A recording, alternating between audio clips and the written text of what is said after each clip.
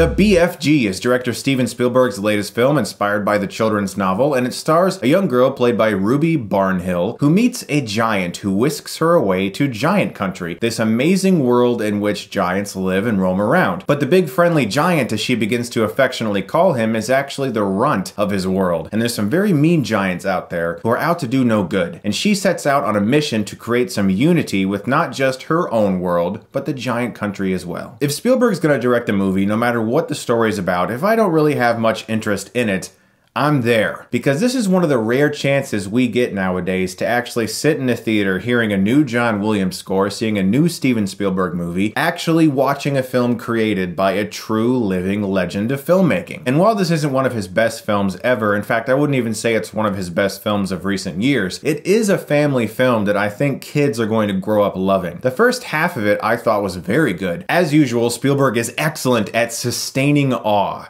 He is so good at building sequences that can make you feel like you're watching something magical and unbelievable. With films like Jurassic Park, Minority Report, or even some of his lesser films like War of the Worlds, he has a great way of making you feel like you're watching something incredible. And he really does that very well as this little girl is whisked away to giant country and sees all these amazing sights. Experiencing these humongous sights through her eyes was really great to see, and not just because of excellent A+ motion capture work and a really strong performance by Rylance, but because we're watching these events unfold through the eyes of someone who is so imaginative. This character played by Ruby Barnhill, who by the way is fantastic in this movie. This is definitely one of Spielberg's best child performances in quite some time. I would actually go as far as saying this is the best work he's had from a child since maybe Christian Bale in Empire of the Sun. She is amazing with the comedy, with the dramatic aspects. She's a very stubborn and likable character, and by far she was one of the most entertaining parts of this movie and actually shined for me above all of the amazing CGI. Where the film faltered for me was sustaining that awe, sustaining that wonderment in its second act. The second act can get a little bogged down in some unnecessary sequences. There is some very funny comedy, some surprisingly hilarious gross out comedy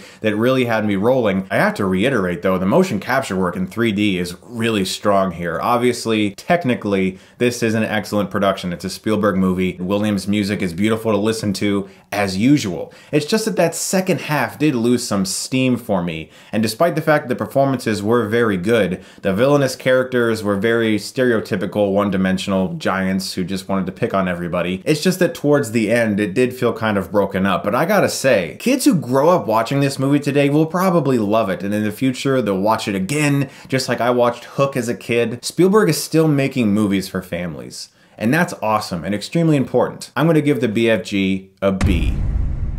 Guys, thank you so much as always for watching. I'm starting a new series of reviews for the Bourne trilogy. I'm gonna have the Bourne Identity for you this weekend. You guys are the best. Thank you again for watching. And if you like this, you can click right here and get Stuckmanized.